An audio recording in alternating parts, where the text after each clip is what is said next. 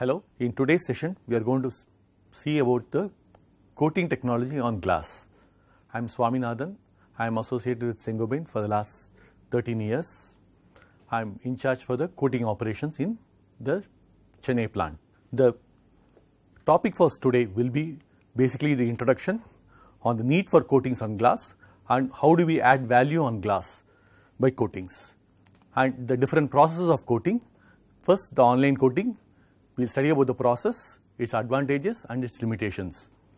Then the offline coating process, we will detail about the process, the quality control methodology, the advantages and the limitations of the process.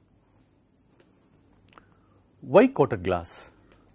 What are the value additions on the glass that is achieved by coatings? Let us basically have a overview.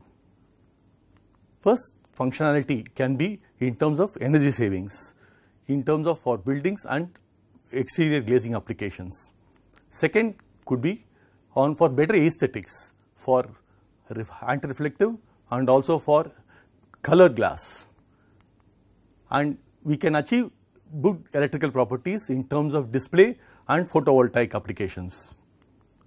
And glasses are also easy to clean, so that will be an added functionality by coatings.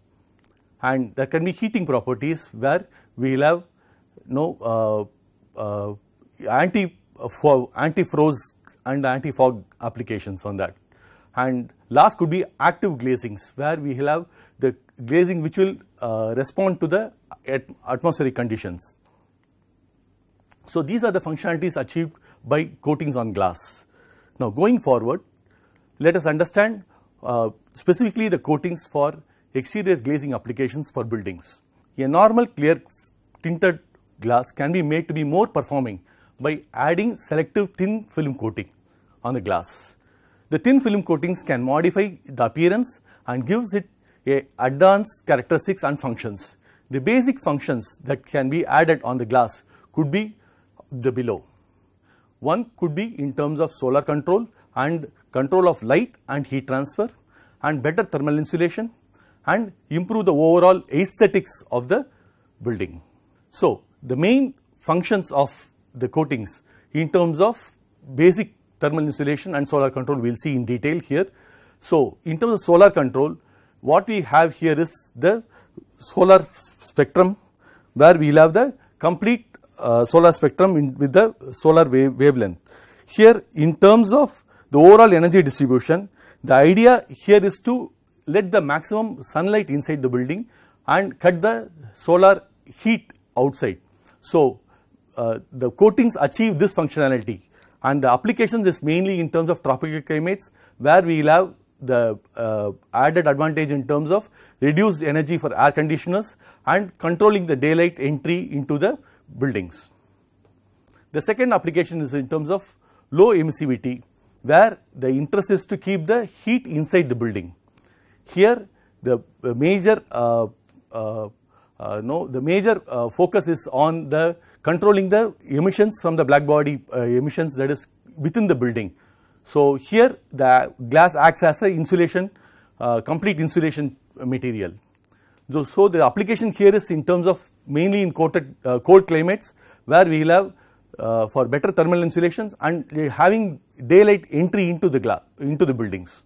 So basically these functionalities are achieved by the major processes, which can be categorized into two major functionalities. One is online coatings and second is offline coating.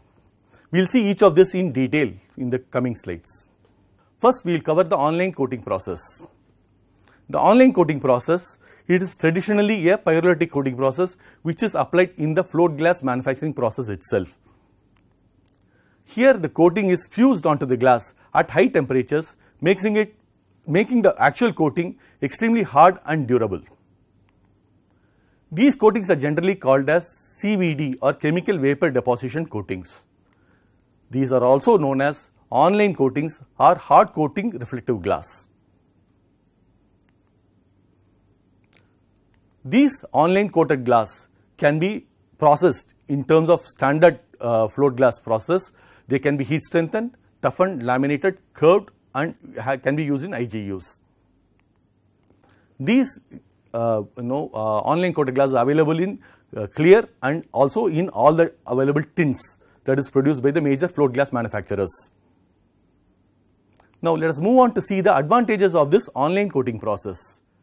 This online coating process, by virtue of its scale of process, it is a large production runs are possible, and this is by its scale, it's highly economical, and also the process is quite simple. It's not very complex, and it is easy to install, maintain, and manufacture. So these are the major advantages of online coating process.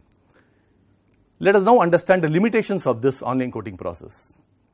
So first, we have only a limited number of layers that is possible in terms of this online coating process. So by virtue of limiting the number of layers, we also have the limits on the performance that is achieved by this online coatings. So either in the terms of limitations in terms of the energy savings that could be achieved, or in terms of aesthetics that can be that is the limitation here. And since it's a large scale process, we have limitations that it is not flexible, so it cannot meet the customer's demand in terms of varied sizes and small production requirements or small volume requirements, and it's not scalable to meet the emerging market needs. Any new functionality that is needed by the market, we do not have the technology which can respond to these needs. So these are the major limitations in terms of the online coating process.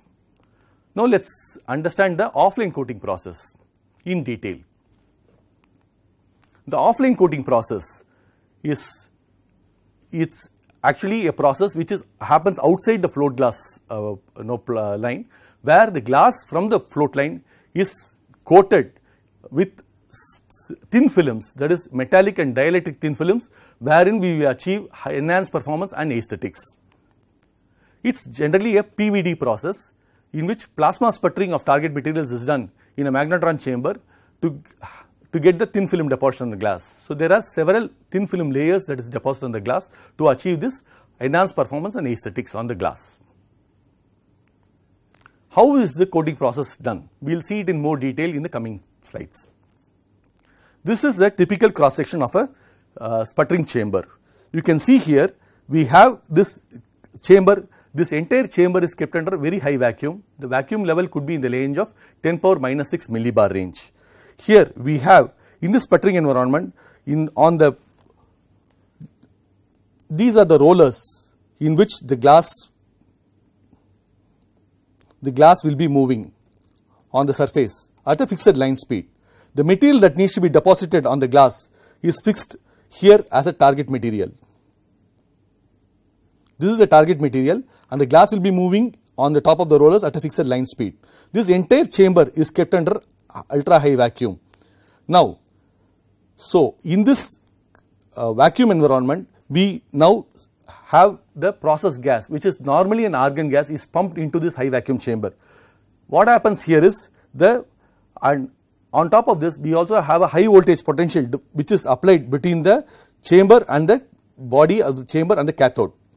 In this high voltage environment, the argon gets ionized, and it gets converted into argon ions, and it forms a plasma around the material, that is the target material that needs to be deposited on the glass. So moving on, so this is also the entire plasma is concentrated on the surface of the targets by a combination of magnets and current. So this is, and we also have the kinetic energy transfer taking place from the argon ions, which is hitting on the surface of the target here. So the argon ions bombard on the target surface, forcing the atoms of the target to be released in the chamber, and these target materials, as from the surface of the target, it falls on the glass sheet below and forming a thin film coating on the glass. This is how a thin film layer is coated on the glass. Like in a typical coating chamber, we have a series of chambers wherein we have one layer on top of the other, coated as per the needs of the product. So let us now understand the advantages of this coating process. So the main advantages are in terms of better density of coating, and by this thin film coating we also achieve superior optical quality. and we will have very high uniformity in terms of very good uniformity across the width of the glass layer, and huge range of products is possible as per the needs of the customer. We can manufacture both as we saw earlier, the both anti-solar and low E range of products in this offline coating process.